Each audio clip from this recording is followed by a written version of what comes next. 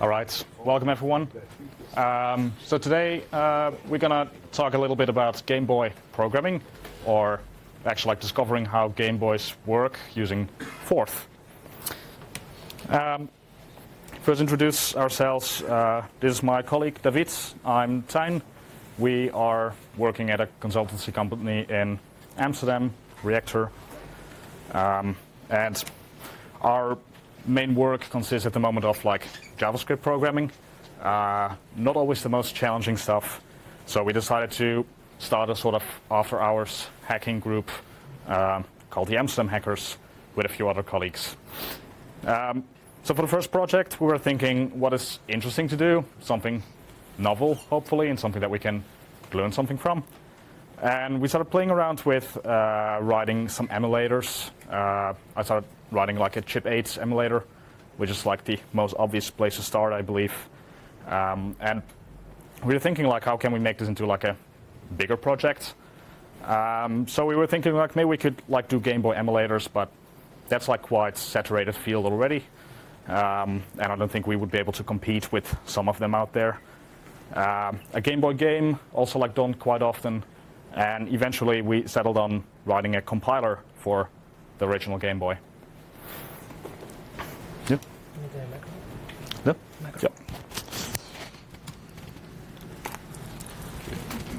Okay, so as Tijn said, the Game Boy has been studied quite a lot already. So you can find plenty of like manuals, tutorials about how to write games, how to use assembly, and everything. But the idea of the project was a little bit, and the key points, to try not to use any tooling. We need the manuals. We cannot really write the compiler without the documentation on the hardware. But we try to avoid using emulators or debuggers or anything as much as possible. But although at some points it was useful, but should be like something that shouldn't be completely necessary. Okay, so let's talk a little bit about the Game Boy architecture. The CPU is a mix between the 8080 and the Z80 CPUs, but it's custom. The internal clock runs at 4 MHz, but every instruction is actually like multiple of 4 cycles. So in practice, the CPU is like 1 MHz. There are like 32 kilobytes of addressable ROM memory, but only 4 kilobytes are working memory that you can actually use. There are another 4 kilobytes, but that actually is hosted in the cartridge, and depends on the functionality of the cartridge that you're using. So there are 8 registers, A to F. Some of them you can actually combine them and use it in like 16 bits way, but they're actually all like 8 bits, except the product counter and the stack pointer. Then we have like the video hardware. Similar to like the Atari talk that we saw this morning, you have like a scan line that goes left to right and top to bottom. You will have some space, some time between each line that is like the horizontal blank, and between the end line and the top line, the vertical blank.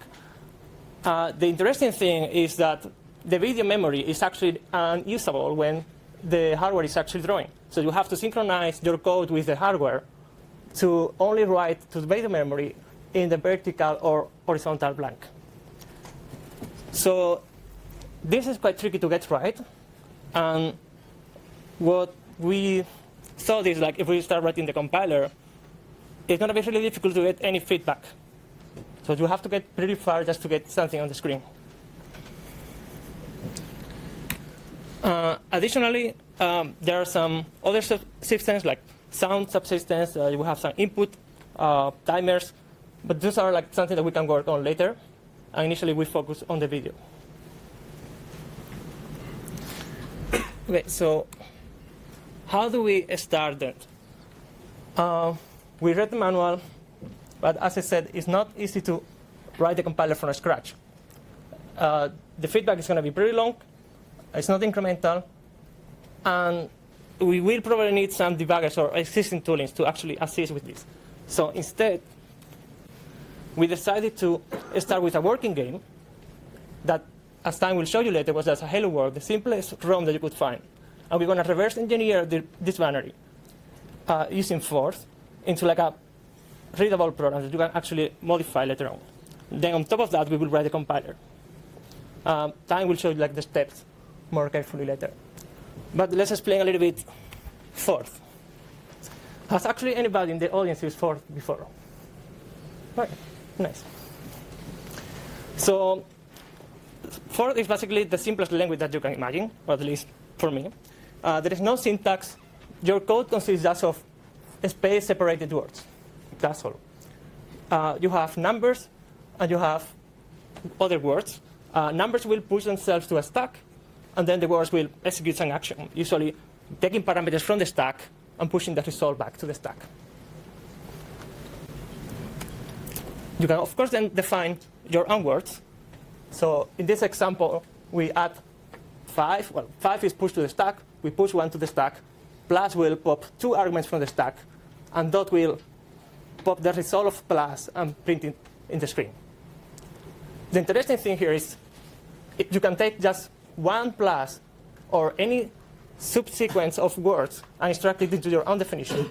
So we define here increment as 1 plus. So this property, the ability to extract any subset of words into your own definition, makes the language concatenative. And that's a property that's going to be very, very useful to reverse engineer the ROM, as Tijn will show you. And additionally, if you pick carefully the words that are going to make your language, you can define domain. You can define domain-specific languages to model what you are trying to do. And Tijn will show you as well a very cool example in the assembler. Great. So I will let Tijn explain now how this works in practice. Hopefully.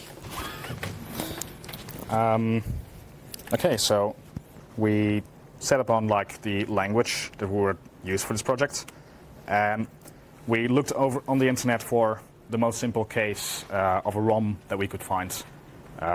Just a ROM that prints hello world to the screen and doesn't do anything else, like just stops there. This was already something that we had no clue like how to make. So we just started from the ROM. This is the part of the hex dump of the code. Obviously like completely meaningless to us at this point. But we knew that this was a working ROM, and we took actually to make sure that we would keep this ROM intact. Over the course of the process, we would keep like a hash of the file somewhere and verify that like every step we took, like we are still compiling the same ROM.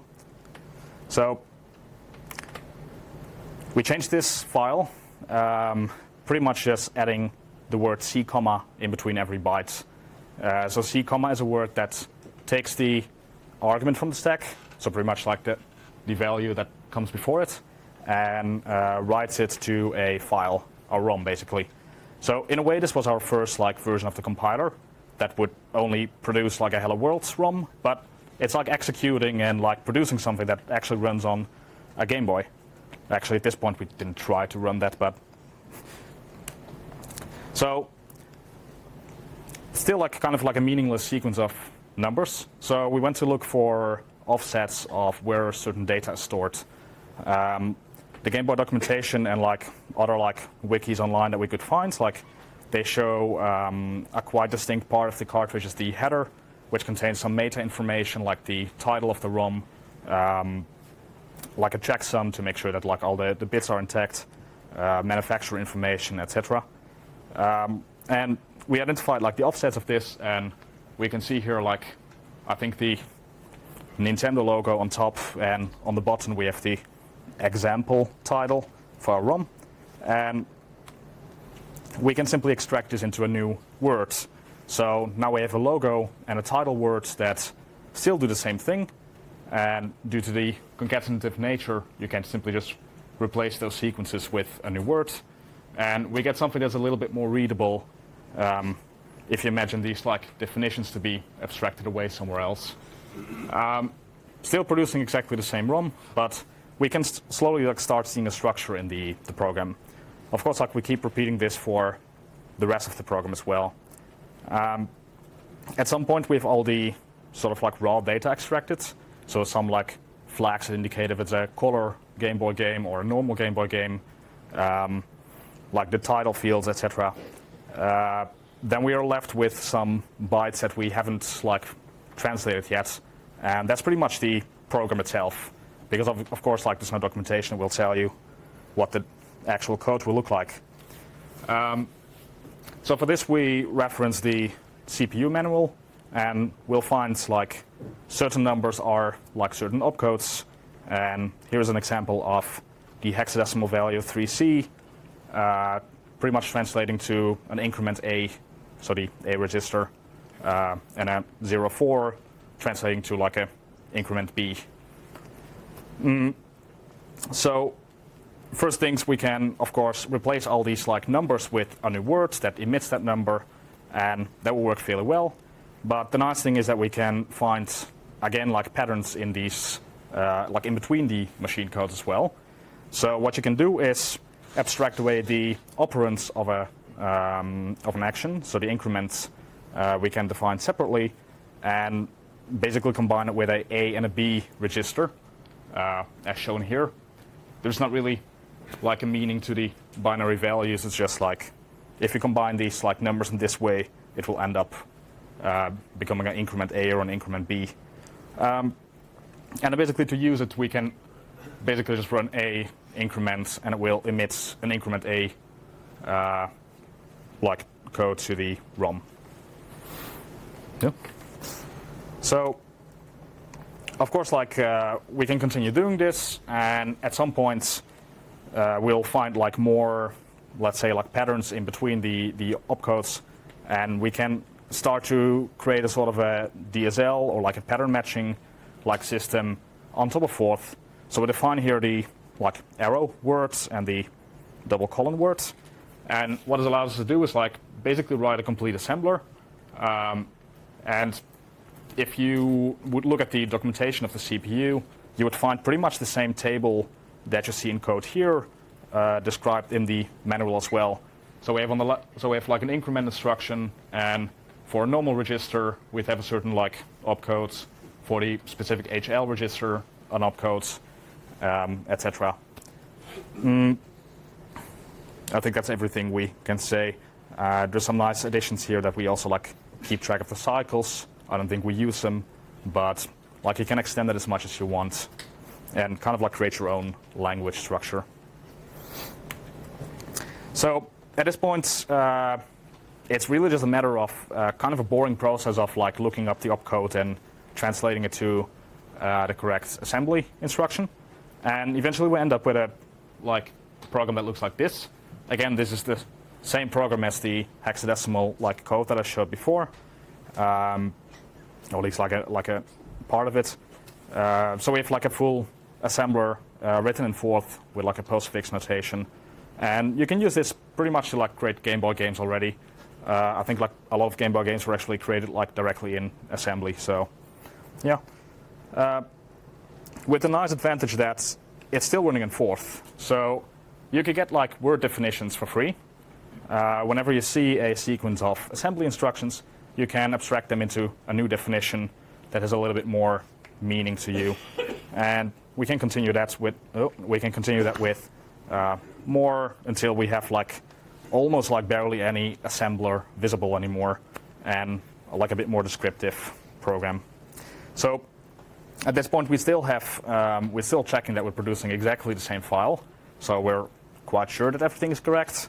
Of course, like we could have some typos in instructions that are not used, but that has been fixed later. So now we actually have a program that we can edit without having to understand what offset we have to change what bytes, and we can produce like a new version of our Hello World ROM with like arbitrary text.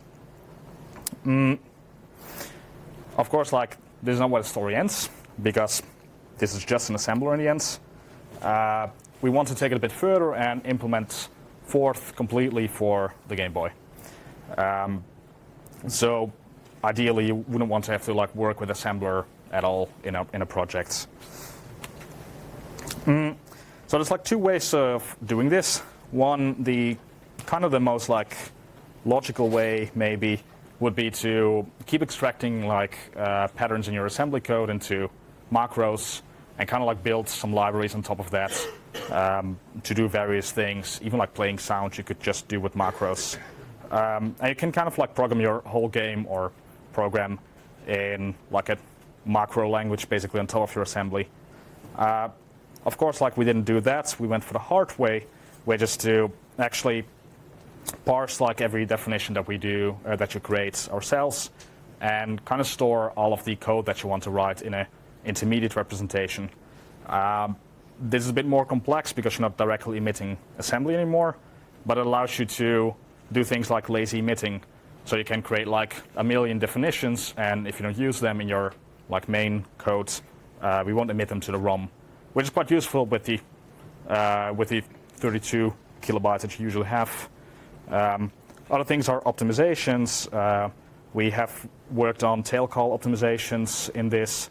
There's like a lot of other things we can do using like intermediate representation. So we basically like started working on this. The idea is that at some point we redefine the column word that usually like creates a new definition into something that collects the definitions that you wrote for later compilation to the Game Boy.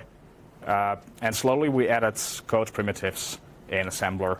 So basically defining what does swap do, what does plus do, and so forth. So eventually, like we have all the primitives to have something working. We can add on top of that higher level definitions. So basically using existing fourth primitives to create new fourth primitives almost. And slowly but surely we are translating the entire ROM to fourth and not using like assembler at all anymore, unless you maybe want to optimize something later. Yep. So this is more or less like what I think the same program looks like. It's not binary the same anymore, but it will produce the same hello world or hello FOSDEM output. You can see like there's no assembler being used anymore. We have some like quite high level words defined. You can see in the top some constants for like addresses that are like common to use. Words like see, move, video that just like move a block of memory into your video memory. Kind of like according to the standard Forth implementation, if you're familiar with it. Yeah. So there are a couple of limitations in our approach. Well, I guess not our approach, but stuff that we just didn't do. If you're used to Forth, you might know that you're able to redefine words at runtime. That's not possible in our system, mainly because there's no keyboard input. So we didn't really know how to like handle that. Plus, like words are not stored as like in Forth as like a string in the Game Boy. We eventually just compile them to like memory addresses. So it's quite a quite static like system once it's compiled. Apart from that, we ran into some issues with the division between the read-only memory and the random access memory. On a computer, this is like pretty much like all RAM, of course. On the Game Boy, you have to take into account that data needs to be written to the cartridge, which is read-only. And once you want to modify variables, you'll need to explicitly copy them over to the other part of the memory, which is also quite limited. And like part of it is used for the stack that we use in Forth as well. Okay, so we implemented a basic Forth system that should be able to compile a Forth program into a Game Boy ROM. Of course, like until this point, I think we only tried to write like Hello World examples, nothing too fancy. Maybe we did some like moving around of stuff, but the basics were like I mean, everything that we did was quite basic. So we decided to find a third-party Forth program, and this is Sokoban. It's quite old. It's included in the GBForth implementation, and it's, well, Sokoban, if you're familiar with it. Quite simple game. So the goal with this is like to try and compile this into a Game Boy ROM. This didn't work because like we had a lot of like primitives missing still. But the idea was to add primitives or functionality to the compiler until basically this program would like compile into an actual game. I think we barely had to like change anything, except for the fact that variables cannot be initialized because again, like they have to be written to the ROM, and you want them to be in the RAM. So there's like some initialization codes that needed to be added. But apart from that, we managed to get it working. I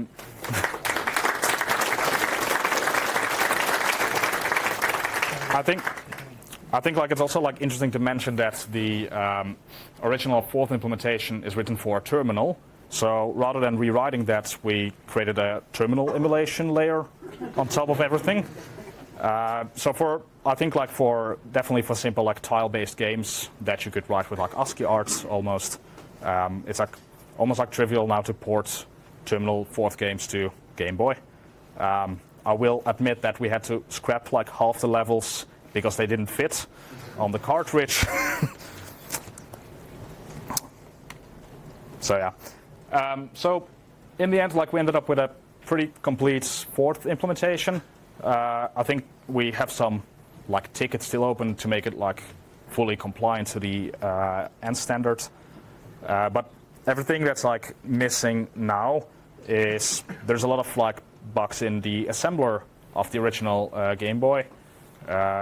If you've done anything like Game Boy programming, you might have heard of the increment bug or increment sprite bug, where incrementing a register in a certain range will result in the sprites being completely messed up. I think like not even restorable. So these are the things that the compiler could kind of like automatically remove and refactor into something that will work. There's a lot of like room for optimizations.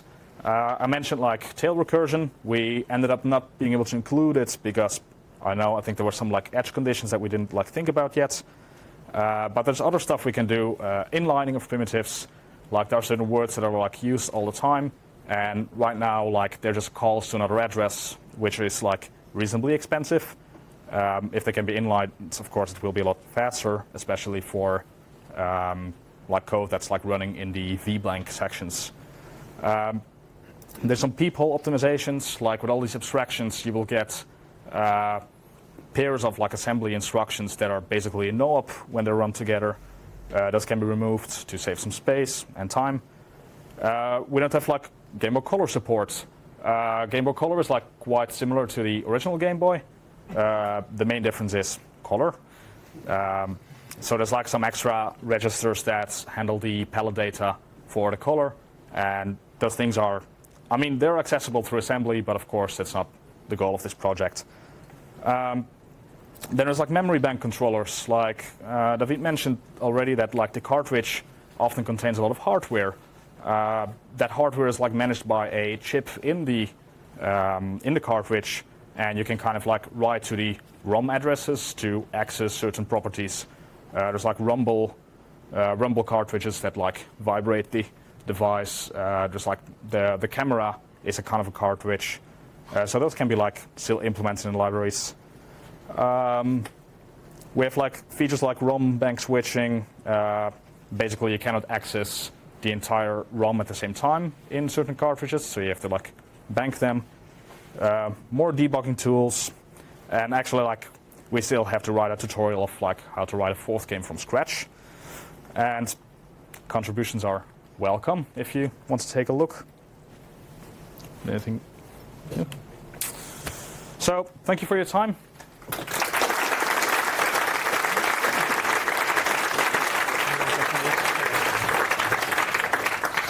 So the project is at amsterdamhackers/GBForth on GitHub. We can also recommend these two talks. One called the Ultimate Game Boy Talk if you want to know more about, well, I guess Game Boys, because it covers pretty much everything. And there's a great talk about reverse engineering the hardware of the Game Boy, where actually chips are being, how do you call it, uncapped to check the internals, and kind of like, I think the idea is to create also like a cycle accurate emulator. Yeah. Okay, I have a question. To replace the text from hello world to hello FOSDEM, it's easy. But what did you do about the headers and the checksums and all these things that are the beginning and the end of the ROM file? How did you Right. understand what's happening here? Right. So the question is like how we managed to like go from replacing a string basically to replacing the whole file. So like I think the main point is you mentioned also like checksums. Indeed, like I skipped over that. There's some like checksum calculations going on. Those are documented how they work. So for the documentation, that's Yes, like checksums for sure. And the rest is like just like decompiling to assembler and like trying to abstract it higher and higher. That was all there is to it. Yeah. So when translating Sokoban into with Resort, how do you do for the mapping of the input actually? Because I imagine that Sokoban takes a different Yeah.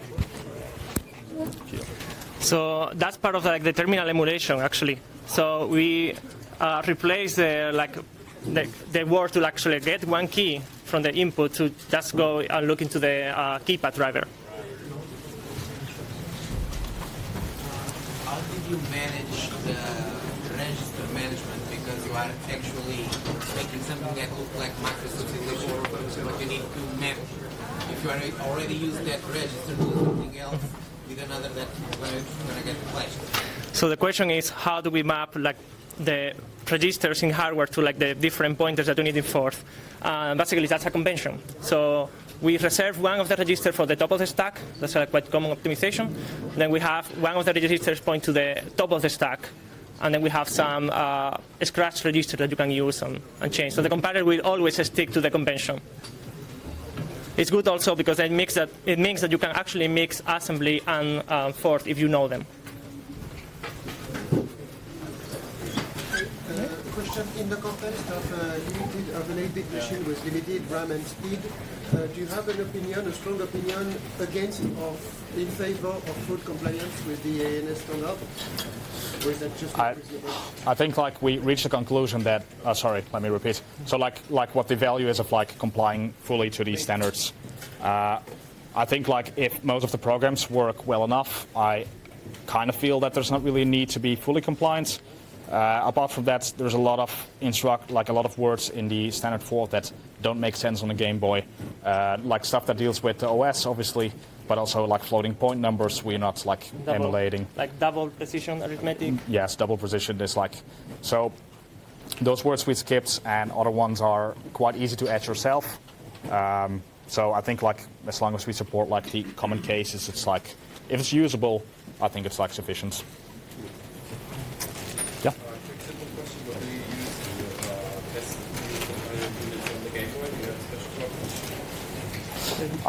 So the question is like how we test like ROMs. There are indeed like special cartridges that use like SD cards to load the ROM. So they have like a little like OS built in as a file manager, or you can use like cartridge flashers. You can buy them online for more like persistent like flashing. Yeah. How long did it take you guys to write this? That was a good one. So how long did it take? I think we managed to get to the assembly point in 2 months, and this was like with like 2 nights a week, like after like office hours, like working on it. And I think like 80% of the project in three months, like small optimizations later, but yeah, something like three months, I would say. All right. Thank you, everyone.